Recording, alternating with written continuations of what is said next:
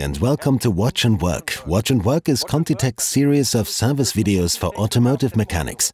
In them you'll learn how to change timing belts on a great range of engines, simply, safely and quickly.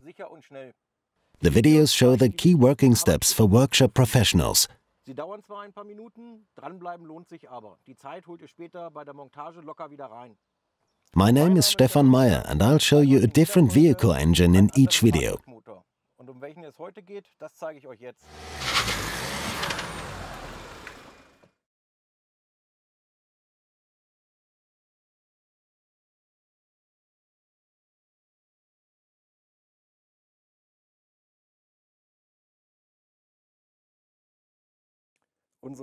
The Watch and Work Asia weeks continue.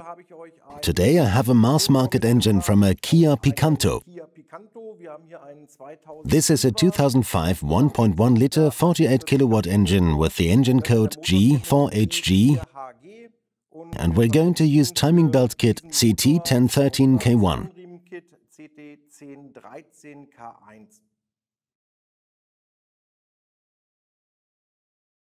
As with almost all of our engines, the timings have to be set. Once again, we have two marks that have to be adjusted. One on the crankshaft, a special mark, and one on our camshaft sprocket. On the crankshaft sprocket, you'll find a tooth with a recess on it and another recess behind it. The two marks have to be aligned with the lug at the start.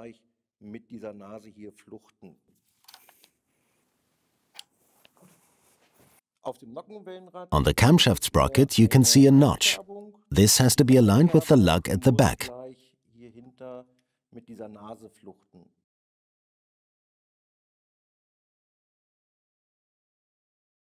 First, remove the two bolts from the sensor, loosen the tensioning pulley bolts and release the tensioning pulley with a screwdriver.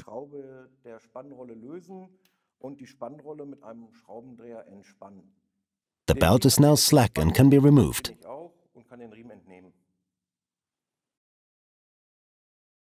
When fitting the new tensioning pulley, there is a special fitting position to use. There is a bore at the rear of the tensioning pulley. This has to be aligned with the dog at the rear.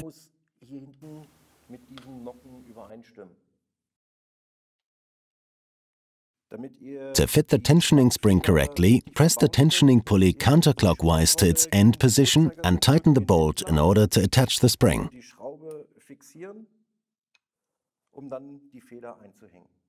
The spring must be positioned against this at the bottom. We then use a screwdriver to move everything past the tensioning pulley lug until it engages properly.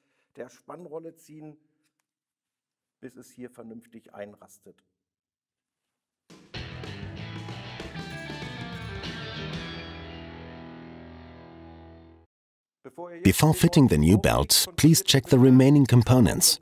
The crankshaft and camshaft sprockets are solid sprockets, but they could wear and then damage the belt.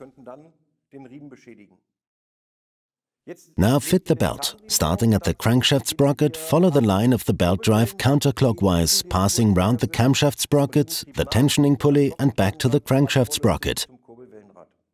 To tension the timing belt, loosen the tensioning pulley bolt. The spring presses the tensioning pulley against the timing belt, then refit the sensor.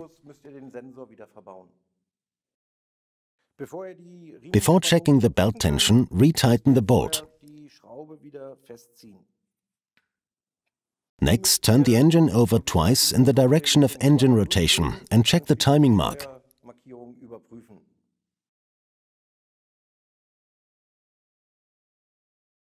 Okay, almost done. You now just have to check everything has been reassembled. Follow the manufacturer's specification, particularly when it comes to the torques. Remember, gently does it. Don't forget the quality mark. Remember to place our change sticker in a clearly visible location in the engine compartment.